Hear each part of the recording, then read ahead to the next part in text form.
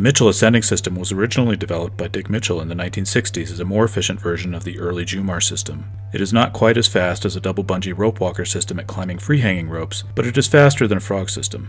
It isn't quite as efficient as a frog system at technical rope maneuvers such as crossing rebelays, crossing knots, and changeovers, but is more efficient at these maneuvers than a rope walker.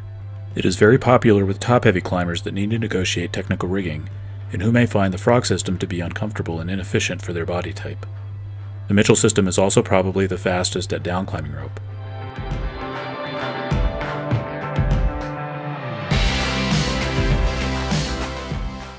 Basic components of the Mitchell system include 2 ascenders, one for each foot, with foot loops attached to each ascender, and a double chest roller. A pair of cow's tails is recommended, and some cavers use a third ascender or quick attach safety. A caving style seat harness that utilizes 2 clipping points and a D-shaped quick link is recommended.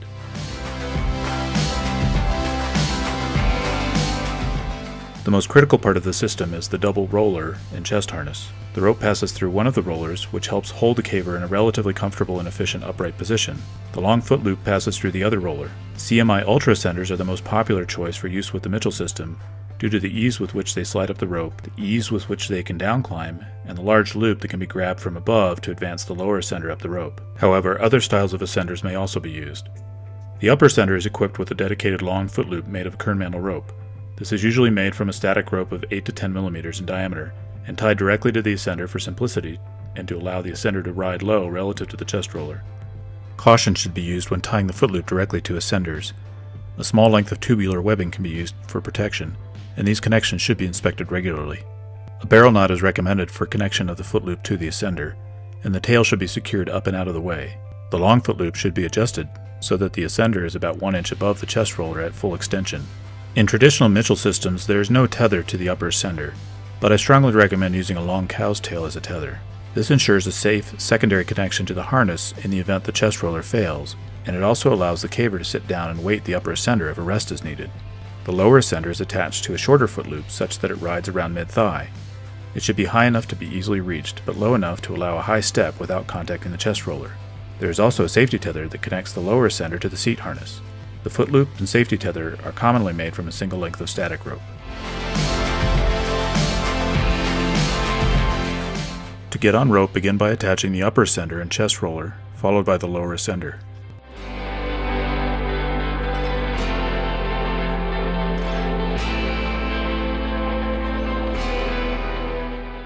To climb, both ascenders must be advanced by hand in a synchronous motion, where the right hand and right foot are simultaneously raised, followed by raising the left hand and foot. The cam on the lower ascender may be thumbed when first getting off the ground to prevent pulling up the tail of the rope. Stand up straight and alternate steps as if climbing a ladder.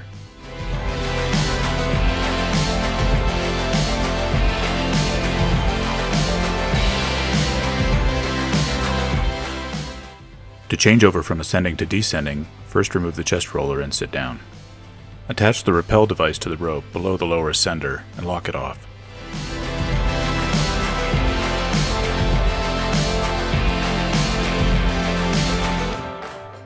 Shift weight onto the lower ascender and slide the upper ascender down the rope until the descender is weighted. Remove the lower ascender from the rope. Inspect and test the descender for proper operation. Then remove the upper ascender and begin to rappel.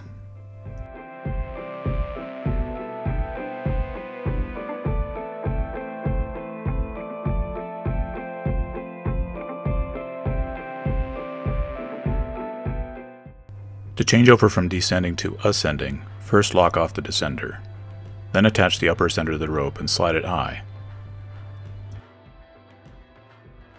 Attach the lower ascender to the rope, stand up on it, and slide the upper ascender until it can be weighted.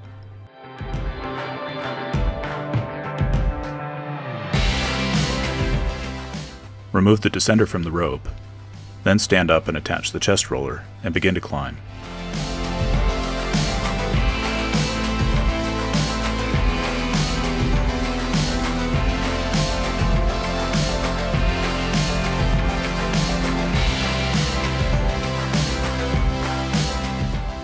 To cross a knot while descending, first rappel onto the knot or lock off just above it. Then attach the upper and lower ascenders to the rope. Ascend a short distance until the descender can be unweighted. Then remove it from the rope and reattach it to the rope below the knot, and lock it off.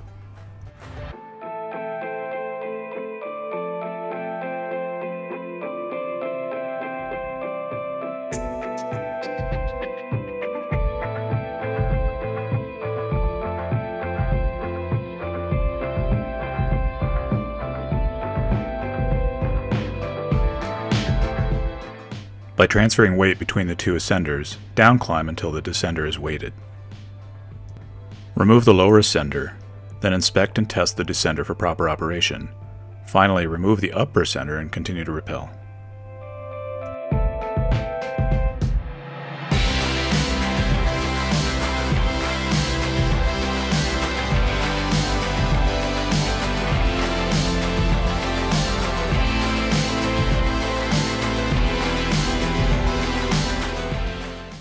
To cross a knot while ascending, climb up to just below the knot, then clip into the loop with the short cow's tail.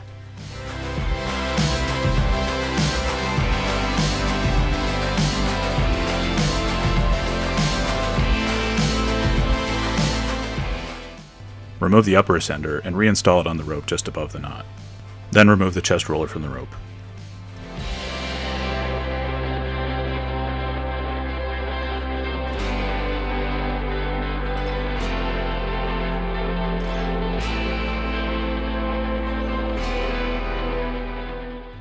Climb a little higher until it's possible to move the lower ascender past the knot and reinstall it above the knot. Reattach the chest roller, then remove the cow's tail from the loop and continue to climb.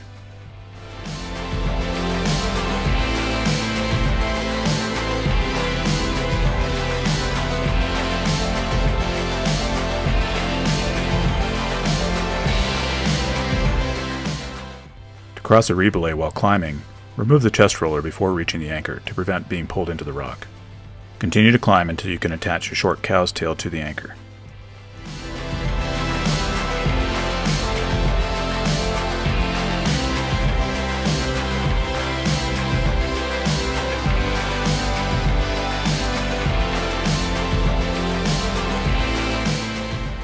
Move the lower ascender from the lower rope to the upper rope, followed by the upper ascender.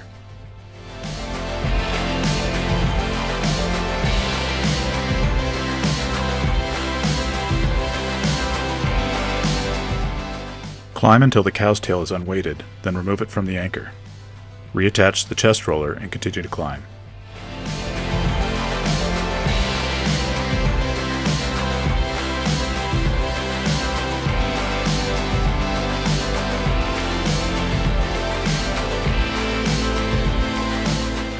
Thanks for watching. If you enjoyed this video, then please click the like button. Subscribe if you aren't already, so you can learn about other videos on the subject of caving, and comment below to let me know how I'm doing or to suggest other caving related topics.